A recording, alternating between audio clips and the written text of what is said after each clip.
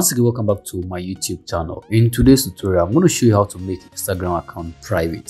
So just click on your profile, and then from your profile just scroll and then click on the three bar on the far right top corner, and then go to settings. Now from settings, just click on privacy, and you can see we have private account. So this is where you can actually make your account private. So just go ahead and click on that and turn that on, and you can see from here you have the option to switch to private account. So only your followers will be able to use your photos and videos. But then also have this won't change who can message, tap, or mention you.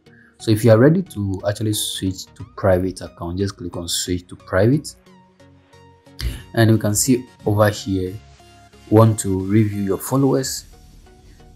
You can make changes to who can see your posts and others. So if you want to review followers, you can go ahead. If you don't want to, just can cancel that. So as you can see, we basically switch this account to private, and basically that is the easiest way to go about this. Like, subscribe for more videos, tutorials like this. Till I come your way again. Bye bye.